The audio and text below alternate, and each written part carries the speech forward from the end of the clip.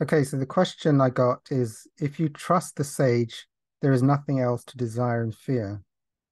And another part of that was, is there anything to fear or identify with?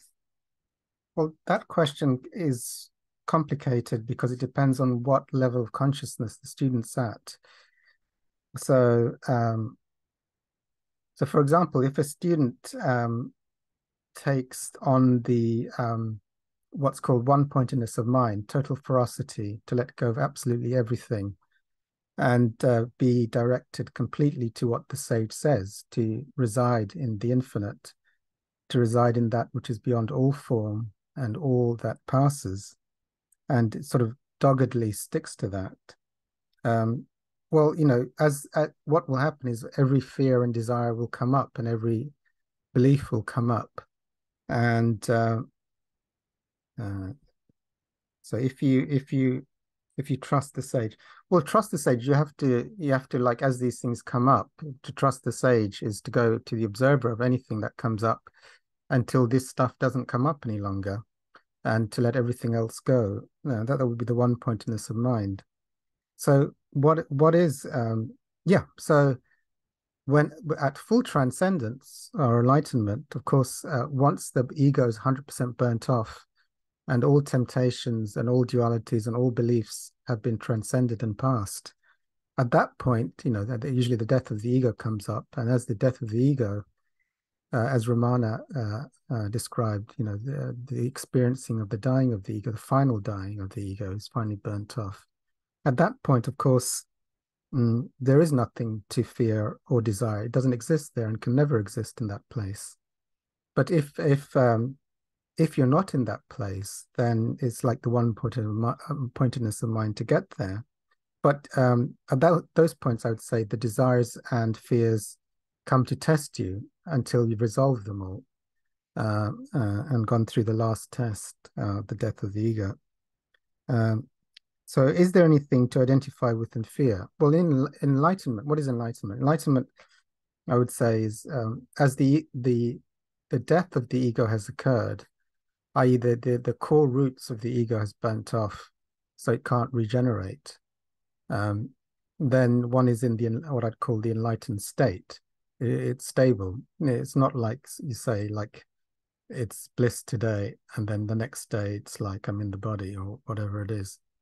Um, so there's still some dualistic shifting, and there's still some things that one potentially needs to clear. So there's nothing to identify with. So is there anything to identify with? Well, there isn't anything to, while things haven't been cleared, transcended from the separated consciousness, then there still resides within the limited consciousness the capacity to tempt one with those beliefs, thoughts, and fears from within or from the collective ego. So, and I would say that they probably would come up at some point for you to clear them and transcend them.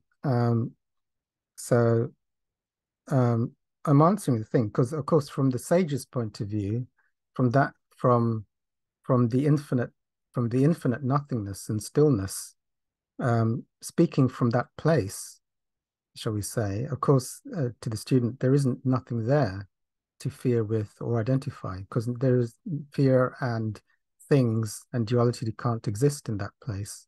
It's too solid for anything to enter of temptation or fear or duality. But for the student to hear that, I mean, that's um, when I used to meet one of my teachers of enlightenment, it wasn't always the words. The words were very helpful, but because he was in those states of profound bliss, it was very easy to let go of the identification of thoughts and be in resonance with that state of bliss out of thoughts. So so that was the grace of that. There was a lot of graces in being in the presence of a teacher. Um, in Now, if you're in duality, the Course of Miracles says there is nothing to fear. I mean, the Course of Miracles is saying there is nothing. There's, I mean, nothing has nothing to fear. If you're nothing, then nothing, there is no thing that nothing fears.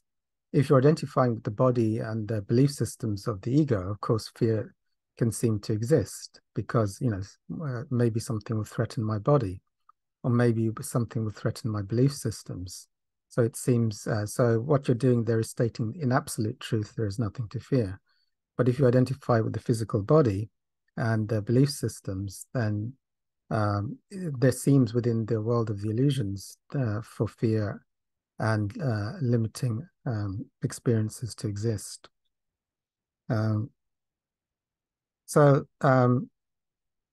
If you're reading Teachers of Enlightenment and putting in yourself, yeah, it's a very good thing. You're just washing out all those limiting beliefs, like I'm afraid I won't be able to pay the rent, or whatever it is, or I'm afraid the body will drop dead, or something like that. So it's good just to wash them out by listening to teachers or reading teachers saying there is nothing to fear in truth. In truth, there is nothing to fear. In illusions, there seems to be something to fear or identify with. Yeah, so I'll stop there.